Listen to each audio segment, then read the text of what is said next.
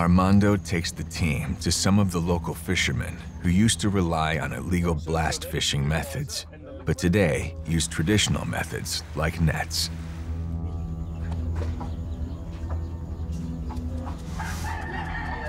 It is a really simple process, and I can see why so many of the fishermen were able to put these bombs together.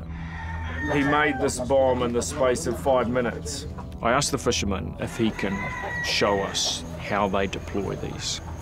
So we go and meet with the local Coast Guard and the local police and the local Minister of Fisheries, and they agree to us going a long way offshore into deep water to set these off. We're headed out to sea, off to a safe area. They built them really fast. We'll see how effective they are. I have no clue what's going to happen, really. I jump in the water and I swim around to make sure there's no fish.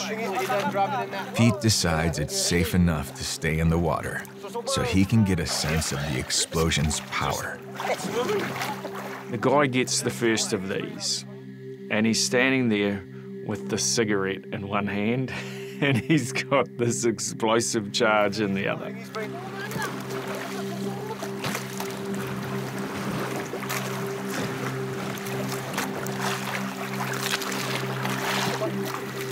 Five, 4.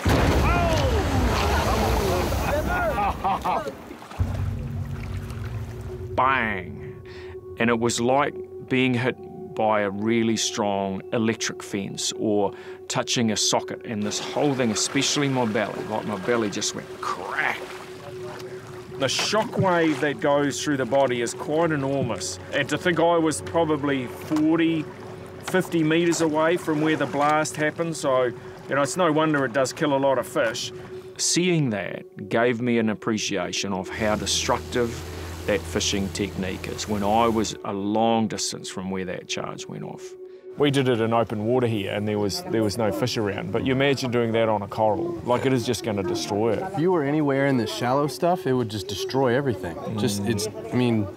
It's exactly what it is. It's blast fishing. Yeah. You throw one of those things on the corals and it's just gonna blow it apart. From what we can tell, it's not that prevalent now. The communities in some way have rejected it, and I mean the noise from that, holy hell. Encouraging the public to unite against dynamite fishing has proven to be an effective deterrent. But according to Armando, other destructive methods, like cyanide fishing, still go on in order to cater to the lucrative tropical fish trade. The Operatives, all news Sundays right here on Pivot.